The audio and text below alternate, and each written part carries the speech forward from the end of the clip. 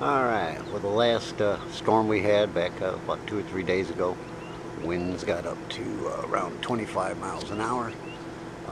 I had about 2 inches from the blades to the wood, and I think you can see that blade right there hit the wood, and you can see it like right there, and it chipped the blade, but I have 6 more blades.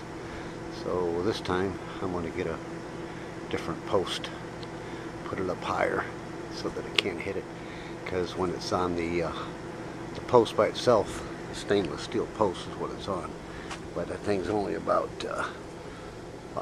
2.5 foot long, so I'm going to get one about 10 foot, put her up there a ways.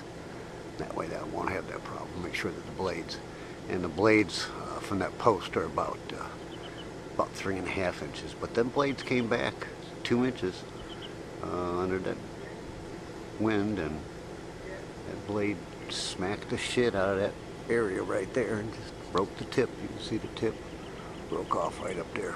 So we're going to take care of it because it's working good, putting out good voltage. So I want to get her cranked up again. So that's it for this video. Say goodnight, Mill. Good night.